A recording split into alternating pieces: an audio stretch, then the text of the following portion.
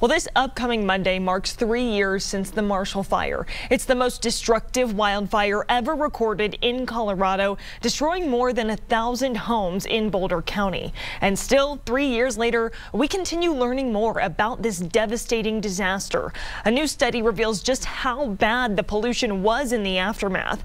Denver 7's Ethan Carlson spoke with one of the researchers who says a study like this has never been done before.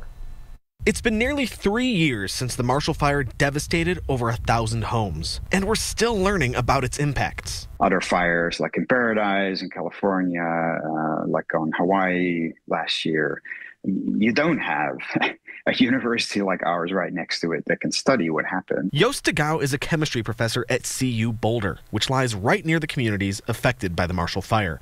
In the aftermath, people living in the affected area were worried about their health, and they had questions. I've done air pollution research for over 20 years, and I've measured in some pretty miserable places. But I've rarely had someone call me up and say, hey, what did you find in my air today? Because I'm so worried. A diverse team of scientists was assembled to launch a research study analyzing smoke and ash damaged homes.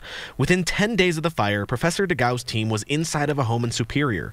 For 5 weeks, they measured pollutants called volatile organic compounds. In the home where we measured, there was a cutting board with a half cut up potato. And, what it shows you is that people just dropped everything and left, right? And for weeks, we were staring at that. We didn't clean up the house or anything. So it's very personal. We had expected that these things would be gone within hours from these homes. But in fact, it took days to weeks, and that was a surprise. And it's something that we still don't quite understand. The homes act like a sponge, soaking up smoke and ash. Over time, the homes slowly but surely release the smoke back inside.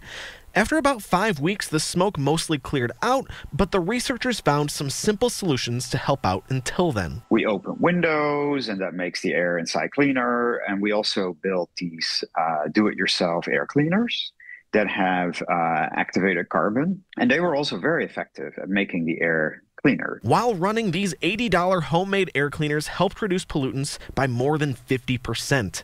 And now de Gouw is relieved. He's finally getting his research out to the community he's become so attached to. It was a team effort. It was rewarding to be able to do this and return something to the community because there's a big need. In Boulder, Ethan Carlson, Denver 7.